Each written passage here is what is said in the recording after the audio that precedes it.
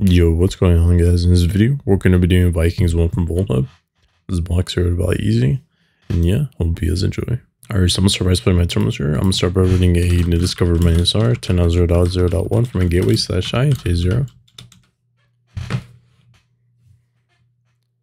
Doing this, we do get the IP of the box 10.0.0 through 213. So I'm going to start running nmaps again. So do nmap -sc for default scripts, -sv for enumeration, and it's going to words on the IP. Doing this, I'm going to start by doing like a netcat -nv on port 80. And this seems like port 80 is open for HTTP, right? So I'm going to start by visiting the IP address. Doing this, we do get a static directory as site. And we also do get a mad king here, right? So I'm going to control U to the source code. And it doesn't seem like we do have anything, right? So I'm going to start building some enumeration and running a gobuster. So I'm going to do control shift Z. So do gobuster and dir mode -u. Once in the IP address, -w for /user share word list. We'll do gobuster directory list 2.3 medium.txt. We'll do extensions as HTML, TXT, and also PHP.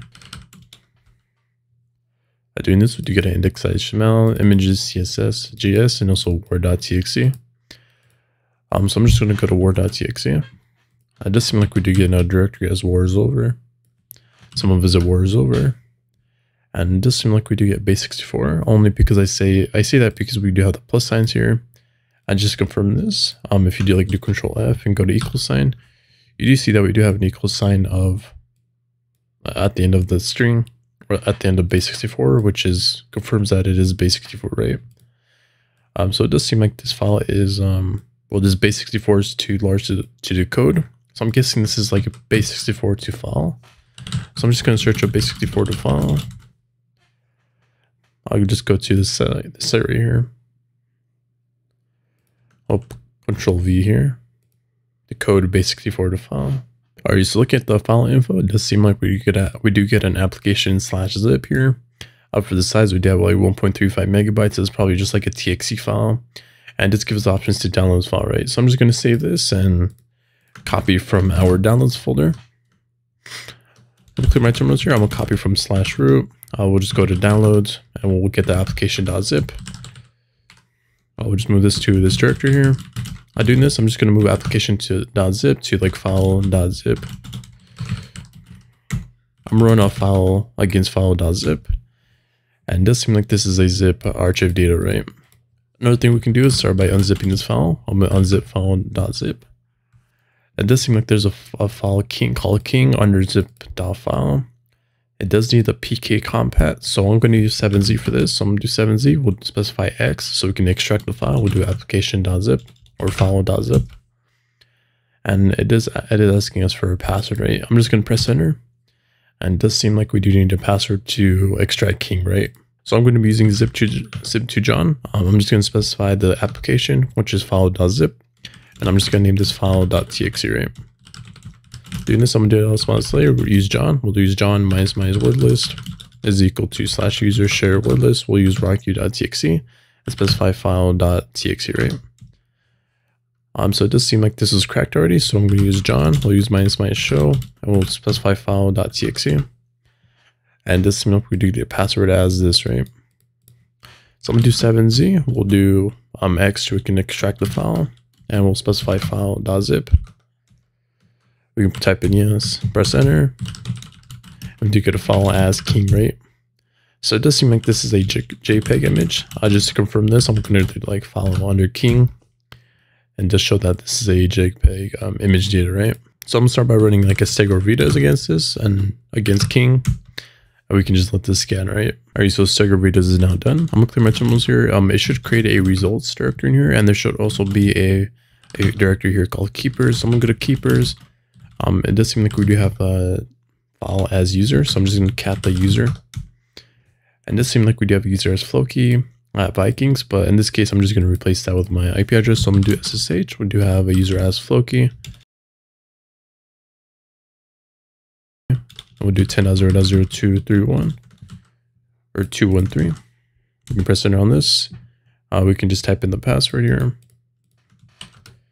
And we do get a logging skills, right? So I'm going to my terminals here. I'm going to do sudo -l enter the password. It doesn't seem like you run sudo. I'm gonna do ID. It does seem like we can probably do an LXD previsk. I'm gonna see if we can do, if we do have like LXC on here. It does seem like we do have LXC. I'm gonna see if we can run this. It does seem like we run LXC, right? So I'm gonna go under /dev shm. I'm gonna start searching up for like the exploit for this. So I'm gonna do LXC. We'll do exploit db. I'm just gonna go to raw data, copy this. I'm gonna VI into it like exploit.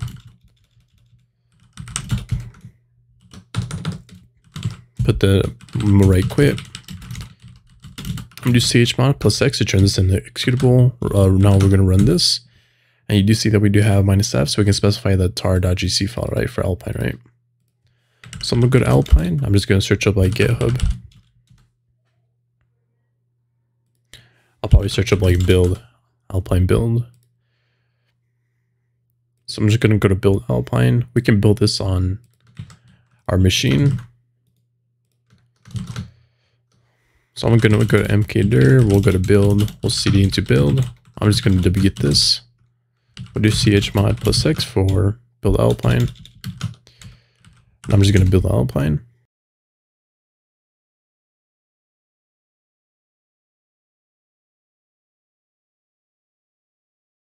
By doing this, I'm just gonna clear my terminals here. I'm gonna go into build.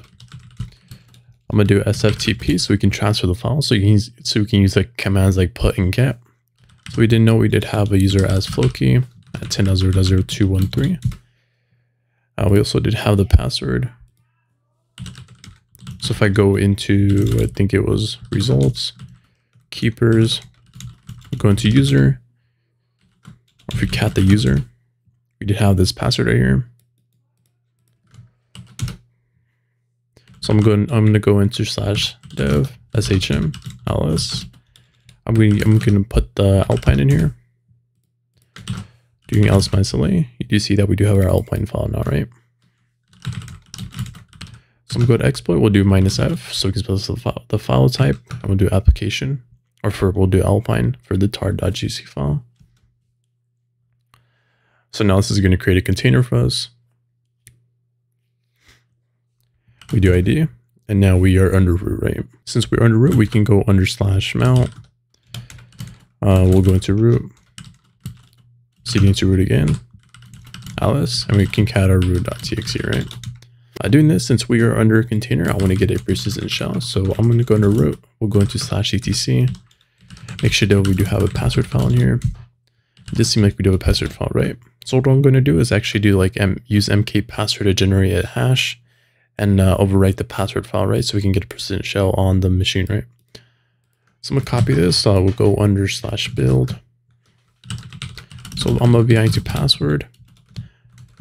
I'm just going to put this in here. I'm going to start a Python server because I need to make sure that we do have a connection with that container. Because sometimes when you do have, when you do spawn inside a container, sometimes you won't have a connection to, it's just going to be like a local host container, which doesn't allow us to have connection, right? So I'm just going to test if we do have one. So we do have an IP address for this. So I'm just going to use like wget to get a file on my server. So 10.0.0.69, we'll do port 8081. I'm just going to get file.txt, which is like a file that does not exist. So we'll do python 3 -m http.server on port 8081. And it does seem like we do get a hit, but of course the file.txt does not exist, right? I just wanted to test the connection between the two boxes so we can get the password file, right? So we'll do ls -la. We also did have our password file, so I'm going to do mkpassword. We'll do -m. For the method, we'll do sha-512. I'm just going to enter pass. So I'm just going to copy this. I'm going to go to cherry tree, open a new node. We'll enter pass. I'm just going to enter a user as proxy programmer. I'll enter the hash. We'll start by specifying our groups. Let me zoom in here. So start by specifying our groups. We'll do root/bin/bash. We can copy this. We'll VI into the password file. Put this in here. we can write quit. Now we can start a Python server. So do python 3 -m http.server on port 8080. Now since we can't wget, I'm gonna do ls-la /etc, or I'll just do this on password. It seemed like we do the password file, right? Since we can use wget to get files, I'm gonna just replace the password file with the my password file, right? So 10.0.069, we'll do this on port 8080. I'll put this to a password file. We'll cat the password now. And you do see that we do have a user as proxy program, right? So I'm gonna do Control-Shift-Z and we're gonna exit out of this container.